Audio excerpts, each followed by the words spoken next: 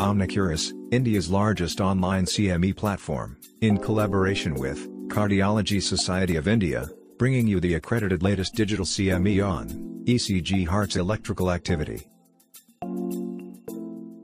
For anterior wall MI, the culprit vessel is always the left anterior descending, and this diagnosis is made from the chest leads. But look at the limb leads to find out where the LED is occluded.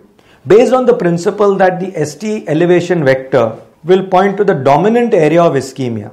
What do I mean by this? If you look at left anterior descending artery occlusion, proximal LED occlusion will show you marked ST elevation in lead V1 and also ST elevation in AVR.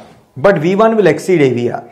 So if you see any of these signs, marked ST elevation in V1, ST elevation in AVR, right bundle branch block, or ST depression in one of the inferior leads, for example AVF, any of these signs is quite specific in anterior wall MI to localize the occlusion to be the proximal LED. None of these signs are very sensitive, but any of these signs is quite specific. So if you see anterior wall MI or see any of these signs, you can be sure that the occlusion is a proximal LED, a high risk lesion. For more videos, download the Omnicuris app.